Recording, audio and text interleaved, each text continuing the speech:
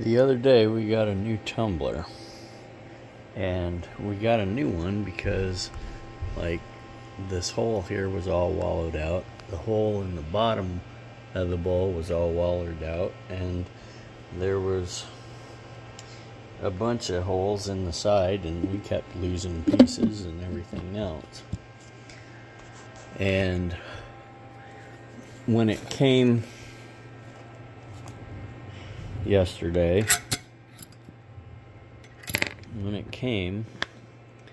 I put this thing together, and I came back within an hour,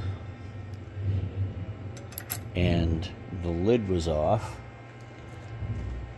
This part was off, and I didn't have any thing I could use to keep it on there. So, well, I had to figure out. This is what I used. I used these,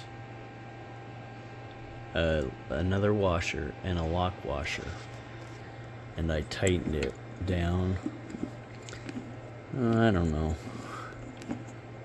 probably with an inch showing above this, and that did the trick. It worked for me, and I didn't have any more problems with it coming off. So I'm gonna use that from now on, and I thought maybe somebody else might be able to use it so that they could